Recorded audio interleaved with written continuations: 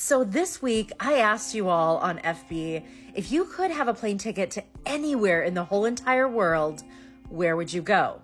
And thousands of you wrote in that you wanted to go to Italy or Bali or Bora Bora. I was the first one in the comments, and I said, if I could go anywhere in the world right now, I would book a plane ticket to Iowa to see my daughter.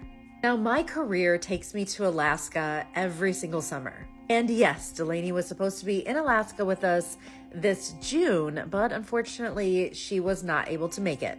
So my summer with her was cut short. And well, we had 2 more weeks left on the cruise ship. And I looked at Pete and I said, do you have any problem if I just get off the ship in like 48 hours and I fly back randomly out of nowhere to Iowa? Of course, he was super supportive and was so excited for me to go and spend time with Delaney. But of course, he was sad that I was leaving. He actually had tears in his eyes. And the next step was, of course, to call Delaney on video. We do video a lot when I'm away, and find out what her schedule is because she's a teenager. And when I called her, of course, she was in the car with her friends getting McDonald's drive-thru, and she was so excited. So I booked the tickets, and here I am flying. I just got off the ship today, flying straight to Cedar Rapids. She's on the honor roll for high school, so I'll be able to go to her assembly tomorrow when she walks across stage. Then we're just gonna have some grill days together.